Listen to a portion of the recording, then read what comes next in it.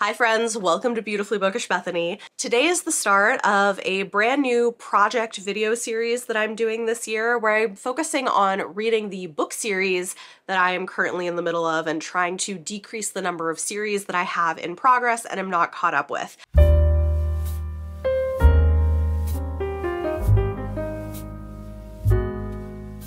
I'll be honest, I've been thinking about this for a while. Last year, I saw my friend Mara from Books Like Whoa do this, where she actually looked at all of her series. I've seen other people do this, and I was resisting because I knew I was going to be in the middle of so many series and have so many more on my TBR, but I finally caved and decided to go look at those statistics and come up with a action plan for trying to make some progress on this. So in this video, I'm going to talk a little bit about what I found when I went and recorded all of the series that I'm in the middle of, some of my plans to start working on that, and the first round of books going on my TBR to read down the number of series I have in progress. So that's what we're going to do in this video. Should be fun. So I now have a part of my reading spreadsheet where I am tracking series that I have in progress. And the first thing that I had to do was kind of go through my entire TBR and recently read books. Is it possible I've missed a couple of things? Yes, maybe, but I feel like I did a pretty good job of getting everything. So what's in this spreadsheet is series I'm caught up on that I am planning to continue reading. So this is going to be series where I have read all of the books that have come out so far and I'm waiting on future books. The series is not yet complete, but I am currently caught up. So we have some of those. We have series that I am currently in progress with, but have not caught up. So I have started the series. I've read at least the first book in the series, but I'm not caught up or finished. That's a category. Then we have all the series on my TBR. These are series that I haven't actually started reading yet, but I own books from and intend to start at some point, okay? So those are the different buckets of things. Here's what I didn't put on this. I didn't put very many romance series when the series is companion novels. There are a couple of exceptions to this, things where they're lengthy series that I'm particularly trying to finish, where I have an idea of wanting to complete a series in mind, or specifically target getting to a romance series. I have put it on the list. But in the case where things are just companion novels and I may or may not read all of the books, those are not on this list. I probably should add a few more of the romance series that I have going, but not everything is on there. And we have enough to work with, as you will see. So I knew that this is why I didn't want to do this, because I knew this number was going to be freaking high. I read so much fantasy and romance, and those tend to not be standalones. They tend to be books in series. And because of that, I am in the middle of a lot of series.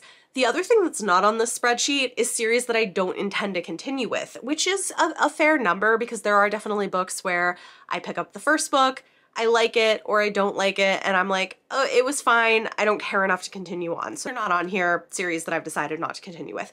But let's take a look at where we're at. Okay, the number of series that I am currently reading, but I'm caught up with, where I've read all the books that have come out so far, is 28. So 28 series that I am reading, and I've read everything that's come out in that series, which is already not a tiny number, but you know, we're doing okay.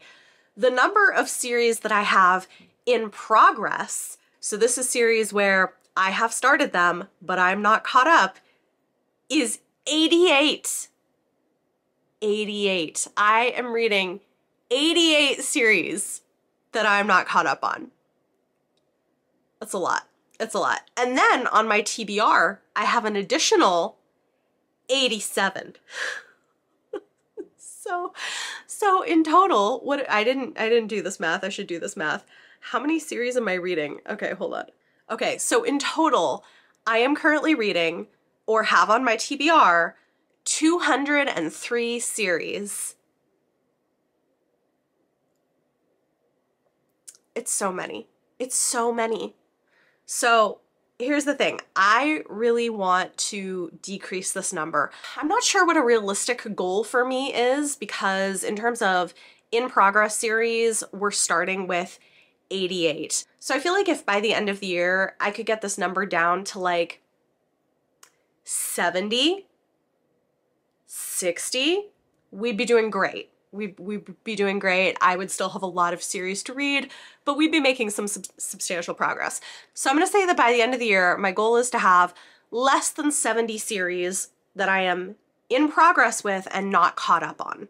Okay, I feel like that's a very achievable goal. Now you've seen some of what I'm doing for this because I do have some series that are on my challenge TBR for the year. There's 10 series, and I'll show them to you here, but there's 10 book series that are on my challenge TBR for the year that I want to complete. So that alone will help drop this number a little bit if I actually complete all of those. But what I thought was interesting is that I went in and looked at, okay, for a bunch of these series, how many books do I still need to read in each series? So this may be as many as like 15 and as little as 1. So there's a wide range here, but as it turns out, there are 37 of them where I only need to read 1 book to be caught up or finished, like to either finish the series or be caught up, which is kind of a lot. So if I did like all 37 of those, we would be well under 70 by the end of the year. I don't know that that's gonna happen, but my goal is to start by targeting the series where I only have 1 book to read and then I'm done or I'm caught up, okay? This seemed like a good way to go. So here's what we're gonna do. So in an effort to move the needle on this, I, in conjunction with my patrons, have selected 15 of those books where I only need to read 1 to work on in the next few months and see if I can finish those and get those series kind of knocked out or up to date. So this is going to be kind of a general TBR that I'm going to pull from here and there, and we'll see how this goes. We'll see how long this takes me, but I think it'll be an interesting project. So what I did for this is there were a few books that I knew I was going to be reading soon anyway because they're books I have for review or books that I was meaning to get to, but then there were a bunch of them that I was like, which of these should I choose? So I picked 25 of these, threw them into a poll, and then asked my patrons to vote on which ones they most wanted to see me tackle. So there are 15 books going on this TBR. 4 of them I've selected for myself, and 11 of them are the top most voted on books that my patrons picked for me to complete these series. So let's talk about what books I'm going to be attempting to read in the next few months. Start with the 4 that I picked for myself. 3 of these are books that I have for review in the near future that I already planned to pick up. And one of them is just something I've been meaning to read for a while, and it's very short, so I thought it would be a useful one to put on here. So that one is A Taste of Honey by Kaya Shante Wilson. I actually accidentally talked about this in a video where I meant to talk about the first book in the series, and then I was like, I need to just read the second one because I loved the first one. This is the second novella in a sci-fantasy series. I think they're companion novellas, and I really liked the first one, so I want to read that. I am also going to be reading The Atlas Complex by Olivia Blake. I was sent a copy from Tor. I have this for review, and once I finish this, I will have completed this series. So I won't just be caught up, I'll be done, which is exciting, and I enjoyed the first 2 books. So this is kind of dark academia fantasy, which I enjoy. Another series finisher is The Angel of Indian Lake by Stephen Graham Jones. This is the 3rd book in his Indigenous slasher trilogy following Jade, and I really loved books 1 and 2. I plan to read this soon, and I was sent a copy for review from Saga, so thank you to them. And then the final series finisher that I have for review, this one from Penguin Teen, is The Cursed Rose by Leslie Vedder. This is the 3rd book in a YA fantasy trilogy that I've been enjoying, which is sort of like Indiana Jones meets a gender-flipped Sleeping Beauty retelling, and I really enjoy it. So those are the 4 books that I put on my TBR for myself. Next, let's take a look at the 11 books that my patrons voted on. And I guess I should clarify, I did not tell them in the poll which book I still needed to read. I just told them the series title, so they don't necessarily know what book was missing. And in some cases, these are like companion novels, but I'm considering them as part of the series, like the first one. I need to read The Narrow Road Between Desires by Patrick Rothfuss. This is a new novella that is part of the Kingkiller Chronicles, which is one of my favorite series, and I've been wanting a reason to read this and be once again caught up on the series, because God knows when we're gonna get book 3, the full-length book. This is a companion novella, so it is not directly in line with it. It is a reimagining of The Lightning Tree, a standalone story set in that universe. So I'm going to be reading that, which I'm excited for. Next, we have Painted Devils by Margaret Owen, the sequel to The Little Thieves. I read book 1 last year and really enjoyed it, and I've wanted to catch up. I was gifted a copy of book 2, so I think I'm going to keep going. The first one was really good, YA fantasy that's doing some really interesting things, and I think lightly retelling the Goose Girl, but yeah, it's kind of dark, and I liked the first one. The Brides of High Hill by Niveau. I have a Neck Alley arc of this. It doesn't officially even come out till May, so I could say I'm caught up, but I'm saying I'm not because I have the next book in this novella series. This is book 5, I think, in the Singing Hills cycle. I love all of them. They're so great. I don't really know what's gonna happen in this one, but I'm excited to read it. I love Niveau. She's one of my favorites. The next series is The First Law by Joe Abercrombie, and what I need to read is The Great Change and Other Lies, which is a little short story collection in a special edition that I have and have not yet read, so I'm going to be picking that up, which is exciting. Try to keep it in very good condition. I am finally going to be reading Crooked Kingdom by Leigh Bardugo. This is also on my series TBR for the year, so that'll help finish that. I liked Six of Crows, and I've been meaning to read this forever. I've been spoiled on it because I did read King of Scars, but I kind of knew and I don't mind the spoilers so much, but I do need to go ahead and finish this up, so that's going on the list. Then, in the world of Daughter of Smoke and Bone by Laini Taylor, I have a companion novella that I have not yet read. This is Night of Cake and Puppets. I've had this on my TBR for so long. I was gifted this several years ago and have not read it.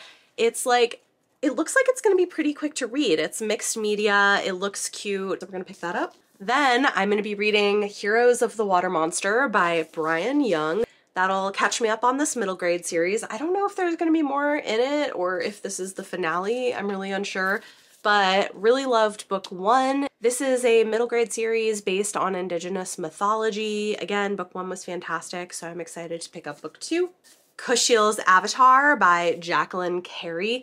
I know that technically there are more books in the series, but as of right now, I only have up through book 3, the original trilogy, on my TBR. I may at some point decide that I want to continue on with the series, but for now, this is how far I plan to get, and I have 1 book left to read, so very excited about that. I did get these from Tor last year. The Faithless by C.L. Clarke. This one I have on audio. It's the second book in like a darker queer fantasy series. I liked book 1 pretty well, and I'm interested to see how she does with book 2, so I'm going to pick that one up. Then finishing off the main Bridgerton series, I'm going to read On the Way to the Wedding. This is Gregory's Story by Julia Quinn. I've been slowly making my way through these.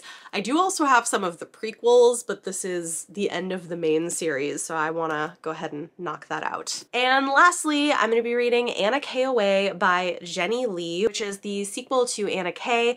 Anna K is a contemporary retelling of Anna Karenina, and I quite liked it, and I'm curious to see what she does with book 2. So those are the 15 series that I'm going to be working on getting up to date with or completing in the next few months. Thank you to patrons for helping me pick which ones to tackle. And yeah, we'll see how this goes. Once I have finished all of these, I'll do kind of a check-in video, let you know how things go, where my numbers are at, what progress we've made, and then decide on whatever the next TBR would be for the next few months. So hopefully this is interesting for people. I'll do check-in videos a few times throughout the year as I'm able to get through these. I don't know how long it's going to take me to read all 15 of these, but we'll see. And you will see me talk about this again when we get there. So those are most of the books. There's a few of them I just have digitally, but I will be working on them. Talk to me in the comments down below. Let me know any of your thoughts or feelings on anything I talked about in this video. And for your question of the day, let me know how you approach series. Are you aware of how many series you're in the middle of? Is this something you track, or are you like, God, I don't want to know? Because that's how I felt for quite a while. How do you approach this, and how many series are you comfortable being in the middle of? Let me know in the comments down below. If you like this video, it always helps if you give it a thumbs up. Subscribe if you want to see more. Thank you so much for watching, and I'll see you next time.